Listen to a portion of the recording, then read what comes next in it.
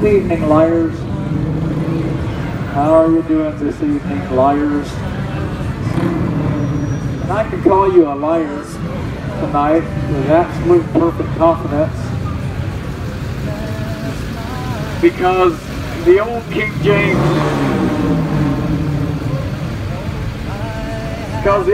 James Holy Bible says in the book of Romans, chapter 3, verse 4, yea, let God be true, whatever a man a liar.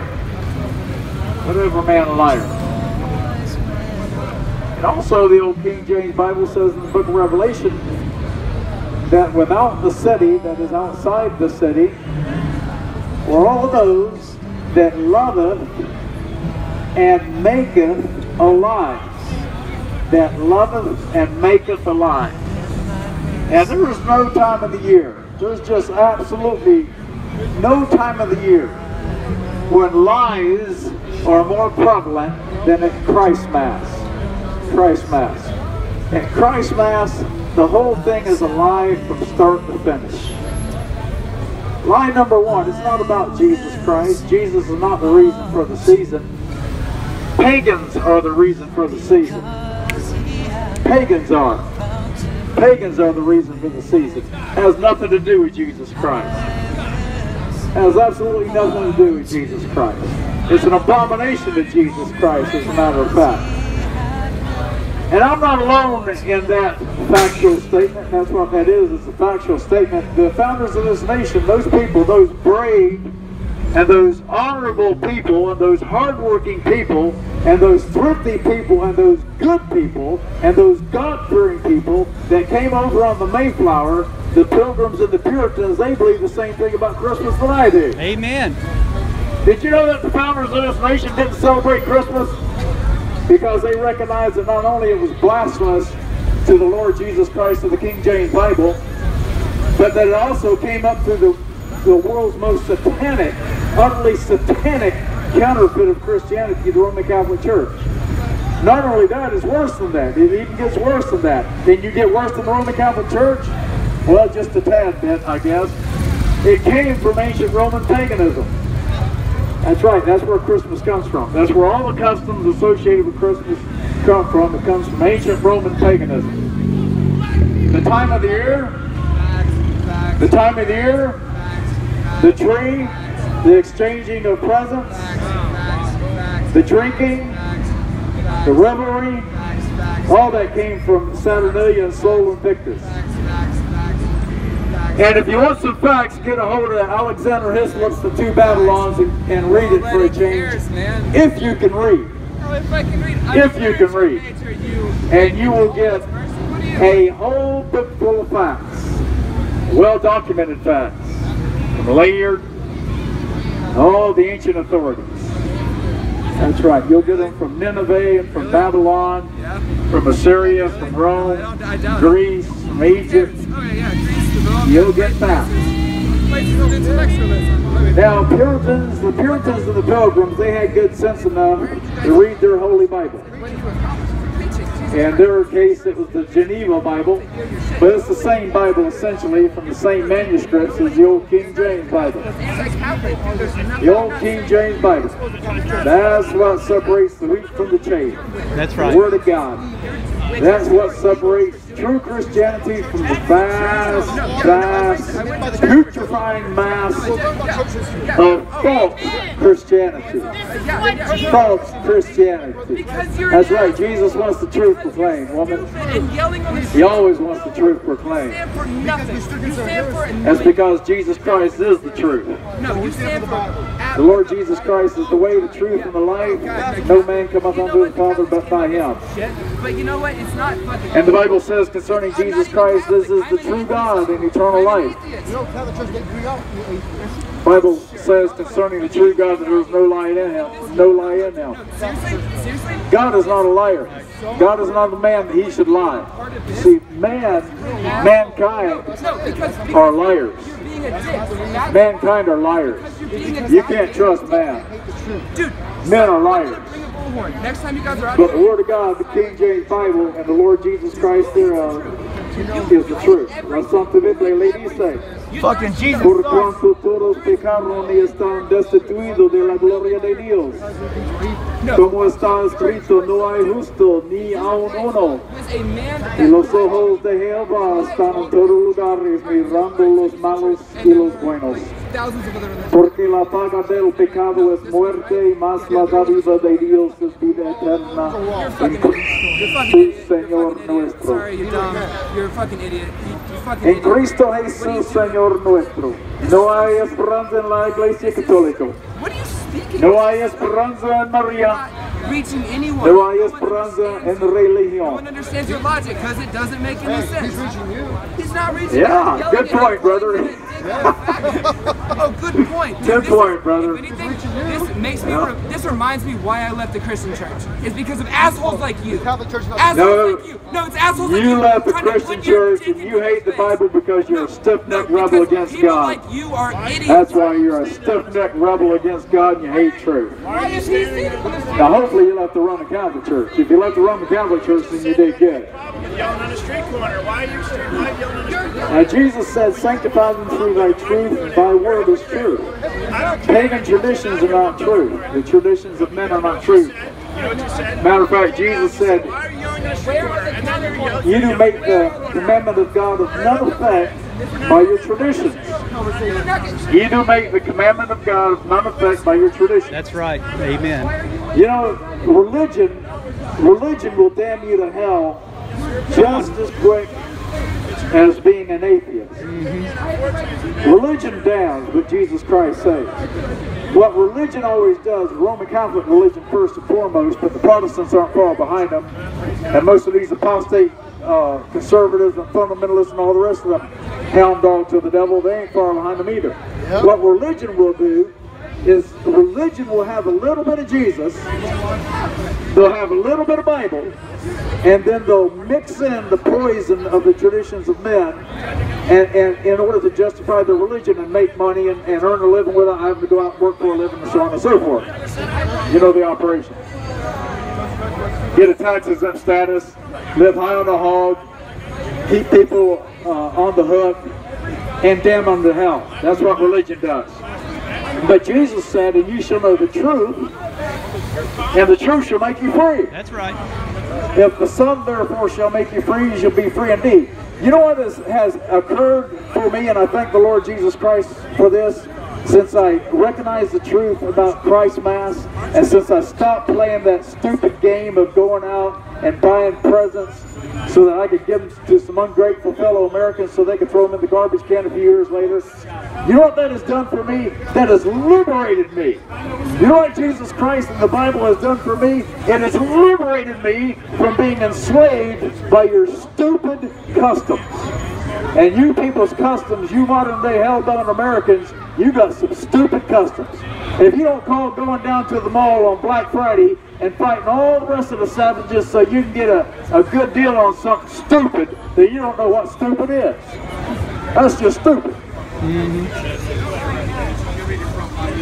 And I say that with the utmost love and charity toward us, because it's the truth. But that's what Jesus Christ and the Word of God does. It liberates the sinner from sin. It liberates the sinner from being enslaved by the customs of the people, by the traditions of men. You are slaves, not us. That's right. We're not slaves. You people are the slaves. You're slaves to your passions. You're slaves to your flesh. You're slaves to your culture and your society. You're slaves to your government. You're slaves to Satan's world system. And we're calling you out of this pig pen. We're saying, come out of the hog slop, little hoggies, little pigs. Come out of the hog slop. Come out of the cesspool of sin. Come into the Lord Jesus. While you still got a chance. This is the worst stand-up I've ever heard. This is just... Come out of the pig pen. If this is a bit, wipe the hog slop off. Get a King James Bible. If you're trying to do comedy, now there's a verse in the old King James Holy Bible in the book of Psalms 119, verse 9, I believe it is. He's not dealing with And this is a good verse for you young men and you young women down here in Ybor tonight. It's a give and take. If you get a heckler, you had to put him The in old his King place. James Holy Bible says, wherewithal shall a young man, there's a young man right there, Hey, young man. shall a young man And some facts. cleanse his way. Wherewithal shall a young man cleanse his way. Young man, what? And the answer to that question is by taking heed thereto according to thy word.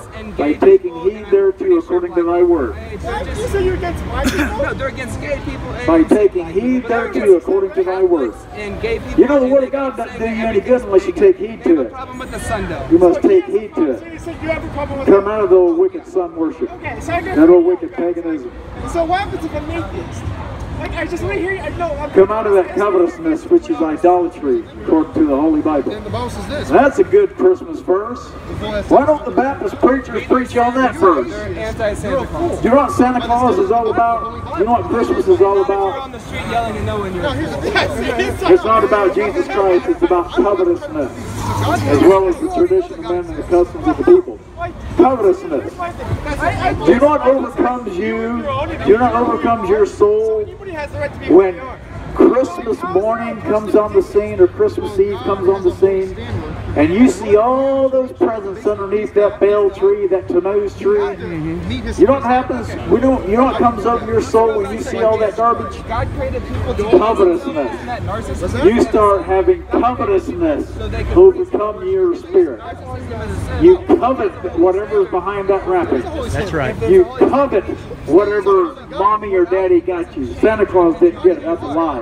If it says from Santa on it, somebody's lying to you. Mommy and daddy's a liar. There's three Uncle Homie's a liar. There's the tree. No, dude, I believe in you.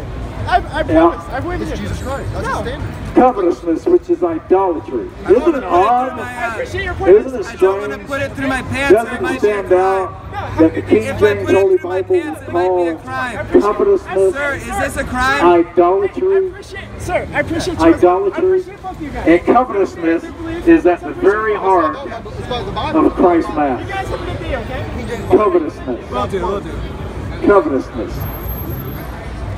Did you know that Jesus Christ said in the book of Luke, chapter 12, verse 15, What? take heed and beware of covetousness, That's why it's not through my pants. for a man's life consisteth not in the abundance of the things which he possesseth. You know what the devil is stirring you up to do? You know what the devil is prompting you to do, this Baal Mass, this Tammuz Mass, this Christ Mass? He's prompting you to think that the more presents you get, the better off you're going to be. That's right. The better your life is going to be. The more presents you get under that tree, the better your life is going to be. But Jesus said, a man's life consisteth not in the abundance of the things which he possesses. Good scripture. Good scripture. That's a real good scripture for Christ Mass and Baal Yes. Mass and Tammuz Mass and Adonis Mass or whatever you want to call it. Now, I'll tell you what, you savages have got a hook in your nose. This time of year, from the time Thanksgiving ends up until December 25th, the devil's just got a hook in your nose and he's dragging you off to hellfire. You don't have to put no earrings in your nose, you already got a hook in your nose. The devil's got a hook in your nose. And he's dragging you down to hell, sinner. Pull that hook out of your nose. Get that hook out of your nose, sinner. The devil's going to drag you down to hellfire with that hook in your nose. You don't have to follow the devil. You don't have to follow the traditions of men. You don't have to be a goose-stepping robot. Be original. Get your King James Holy Bible out and read it this Christ Mass. Do something original for a change. La Santa Biblia. Lea la Biblia. Nosotros necesitamos más de la Biblia en este mundo. Y menos del diablo. Y menos de la Iglesia Católica. Y menos de la Papa in Roma. Look at what sin does to you, man. Yeah. At this old guy cruising, playing Guns N' Roses. Yeah, how about that? He still ain't got wore out with it. He's been wallowing in it for 30 or 40 years and still ain't got tired of it. How long does it take to learn a lesson? Going nowhere but to hell. Right. Going nowhere. You're on a journey Sad. somewhere tonight. Senator, you're on a journey somewhere tonight. You're headed somewhere. The end of your road is coming up. The Bible says in the book of Proverbs, there is a way that seemeth right unto a man, but the end thereof are the ways of death. There is a way that seemeth right unto a man. There is a way you're on tonight that seems right unto you. You are taught that way from your youth up, just like all the pagans in ancient pagan Rome. There's millions of pagans in the Roman Empire, all the way from England to the Middle East, down to North Africa, all the way up to southern Germany. And all of them pagans, their mother and their father taught them the pagan ways, just like your mother and your father taught you them pagan ways, of erecting that pagan bell tree and putting them pagan presents under that pagan bell tree, and following all them pagan traditions and putting them pagan lights up and all the rest of that paganism.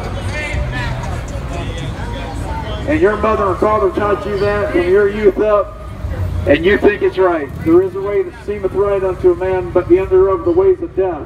But you're on a pathway, pagans, you little pagans, you're on a pathway that leads to death, and you're going to suffer two deaths.